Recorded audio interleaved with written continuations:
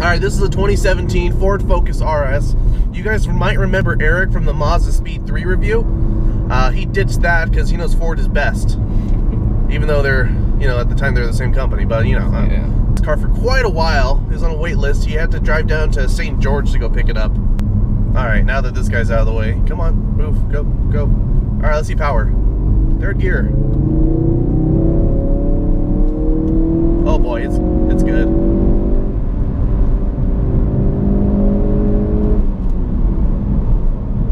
That is a very illegal speed we went. Oh man. Oh, this is illegal. I'd get in so much trouble with this car.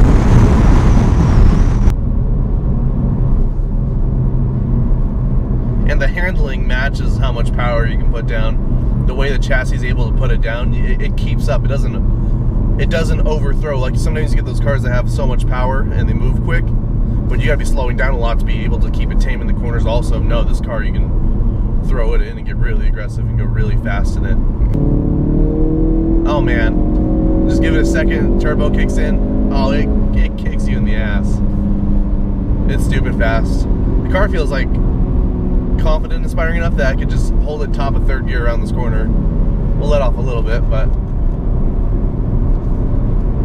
man, this car doesn't break a sweat going around corners.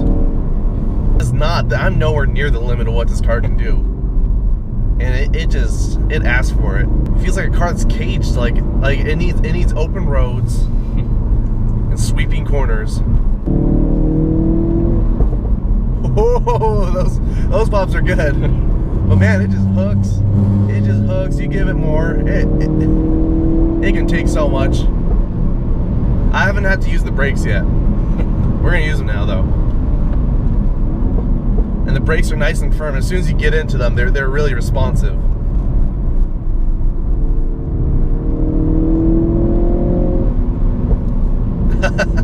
Man, that is so fun to just get on, let off before the corner and hear a little pop coming out.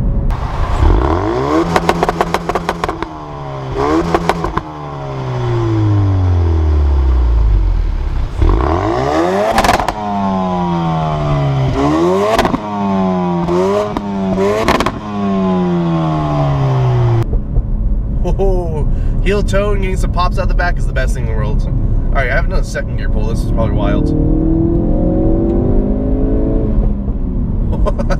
Man, it pops every time. It's so perfect. I love it.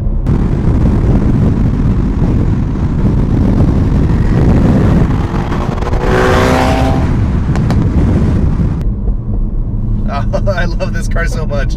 This is such a good car. I can't find anything wrong with it other than I don't own one. Like, all right, let's consider the price point. What, about 40 grand, right? We'll just ballpark there. This car fully loaded is 42. So, but base model is 36. What else do you get for 42? You can get a Mustang GT, and you'd have more power, but you wouldn't have all this grip like this does, and you wouldn't have the functionality of having as a daily. Yeah, the hatchback, and then the all-wheel drive system. And then long term, this car will hold its value way better than any Mustang GT would. Yeah. The front diff on this is open. Huh. It's not a limited slip. Interesting. I wonder why they do that. Sometimes open diffs in the front help rotate off acceleration. Probably. Maybe it's that. They make an aftermarket LSD that you can put in it. So for those that are unfamiliar, Ford does something where when you buy a new performance car from them, like this, the GT350, the ST's also, right? The ST's, the Fiesta ST. They're coming out with a program actually for the Raptor too. Huh. And they only do it at UMC, right? Yeah, they only do it at UMC. So here in Utah, we have a track called Utah Motorsports Campus, and they have the Ford Performance Driving School.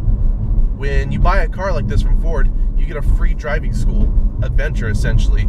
Yeah. They give you an autocross session and teach you. They give you a lot of classes also, and instructors. They give you a full track session.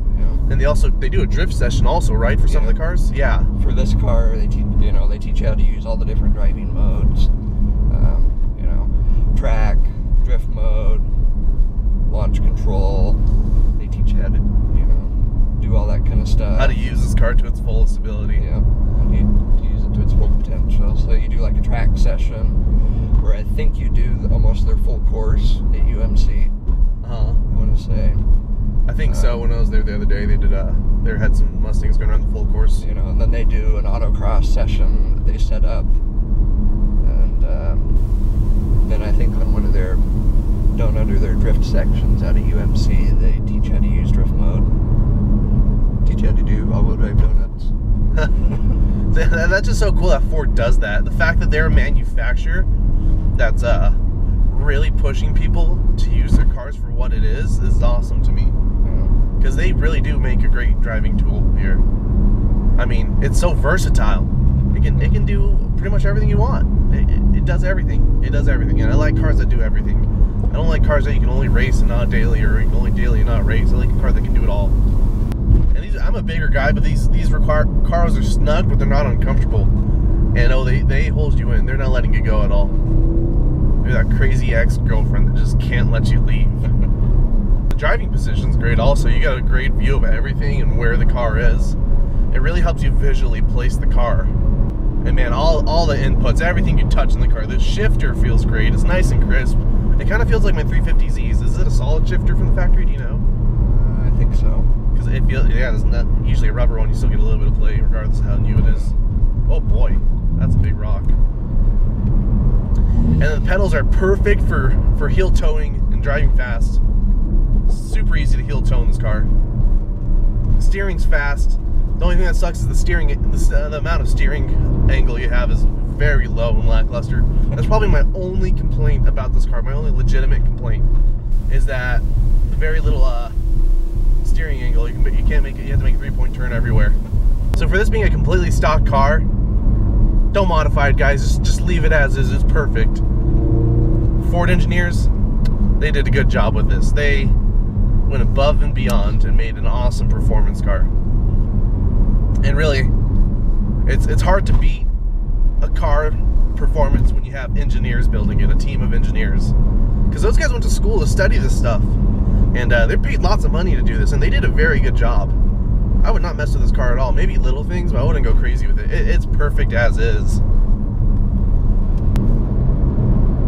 It's so inviting driving it hard.